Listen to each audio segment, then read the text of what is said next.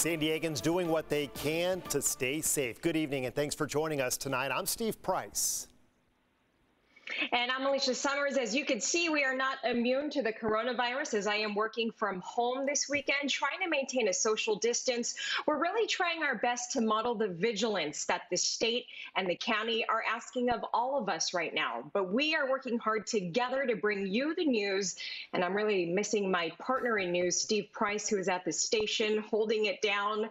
It looks like a ghost town in there, Steve. We are in very different times. This is becoming the new normal, that's for sure. A lot of people trying to learn now how to do their job from home, to do it from as far away from the office as possible to try to keep everybody safe. All right, here's the latest on coronavirus in California, by the way. There are 1,382 confirmed COVID-19 cases statewide.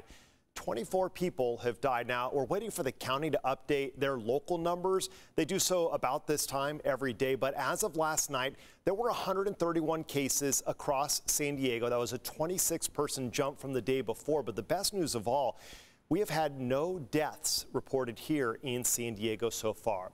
All right, more than half of the cases here locally in our county are people under the age of 50. So you young people who think I'm not going to get it, more than half of the people here are under 50. We've also learned that San Diego City Council candidate Kelvin Barrios has tested positive for COVID-19.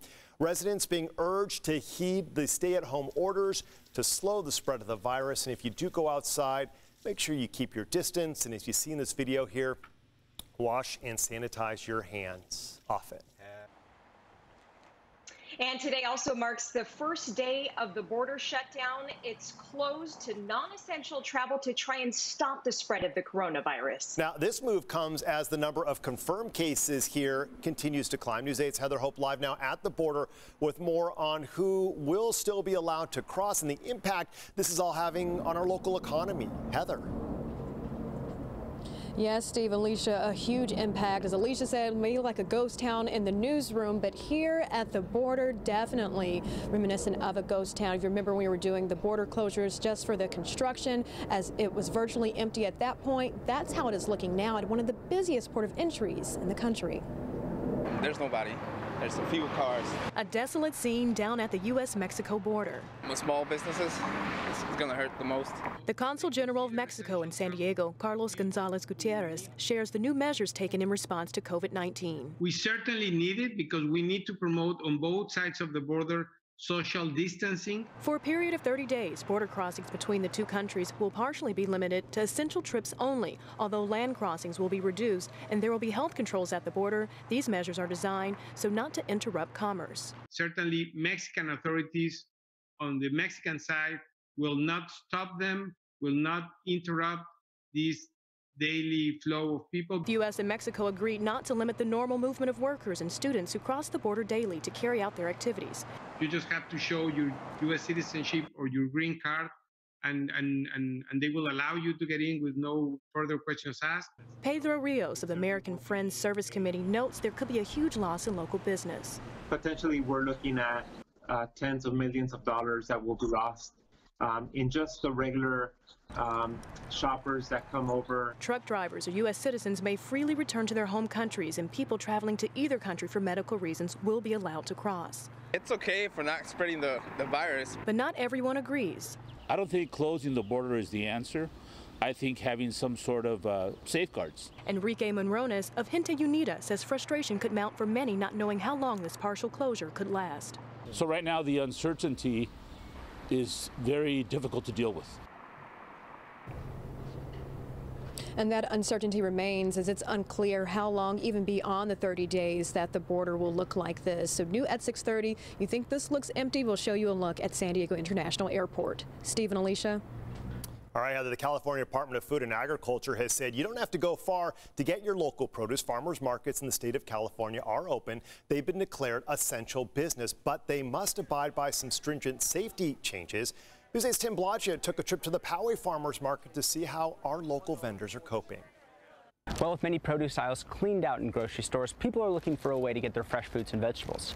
That's why some customers are saying thank goodness for open-air farmers markets. The Gouda mixed with the palm, each Gouda mixed with the palm. For the last 4 years, Elliot Dugby has been slicing fine cheeses from around the world in his booth at the Poway Farmers Market. Hello, I know you. How you doing? I'm okay. How are you? I'm good, thanks. Dugby's company, Ches Elliott, primarily caters events. And with coronavirus shutting down food services, there's nothing we can do. Yeah, it's just unfortunate. It's here, like farmers markets in Poway and Little Italy, that have kept some vendors afloat in these uncertain times. They're very grateful to have somewhere to go. They like to be out here, talking to the customer. But they're not without caution. Suzanne Ben-Dixon, the Poway Farmers Market manager, says that they've taken precautions. We spaced our farmers all 10 feet apart. There is now a 30-foot walkway in the middle instead of 10 feet. And signs saying not to self-sample, including the best, cheese. Don't sample the cheese anymore, and that affects at least 50% of the business straight away because people don't really know some of the cheese, and if they don't try it, they won't be able to buy it. Comes to $19.40. Not a whole lot left. All we have is sugar snap peas, fennel. And when you can skip the crowds at the grocery store, we had, like I said, mountains and mountains of carrots sold out in like an hour today. So the farmers market's where it's at. Why not eat fresh and local? Local produce has always been a hot commodity, even so, more so now. Well, if you need your fresh fruit and veg, the Poway Farmers Market is open every Saturday from 8 a.m. to 1 p.m. Steve and Alicia, back to you. Tim, thanks. Tonight, the number of COVID-19 cases nationwide has surged past 25,000. With 308 deaths reported, the FDA has given emergency approval to a new 45-minute test. But hospitals are bracing for a flood of new patients amid a shortage of protective masks and respirators. Michael George has the very latest. President Trump has approved a disaster declaration for New York State. This is the first time in our nation's history that a president's used the Stafford Act to declare a major disaster in response to a public health crisis. The designation opens the way for billions of dollars in emergency federal aid to be sent to one of the states hardest hit by the coronavirus. President Trump said other parts of the country, such as California, may also receive disaster aid. New York, California, Illinois, Connecticut, and Oregon are all taking measures to restrict residents' movements outside their homes. The nation's top infectious disease expert says mitigation efforts are working, but it's hard to say how well. We know we are clearly having an effect, but we can't quantitate it for you accurately now. On Capitol Hill, senators are spending the weekend trying to finalize details of a $1 trillion economic stimulation package. The bipartisan bill includes relief for small businesses, loans to impacted industries, and direct cash payments to individuals based on income and family size. Joanne Imwali is a nurse at a hospital near Sacramento. She goes into the rooms of patients who have infectious diseases, such as the coronavirus. We're coming in and taking care of patients that have something that's infectious that we could actually get and potentially die from. Healthcare workers are facing a critical shortage of masks. Vice President Pence, who's leading the White House task force, says masks are being prioritized to areas in greatest need. He urged companies and dentists to donate masks to hospitals. Michael George, CBS News, New York.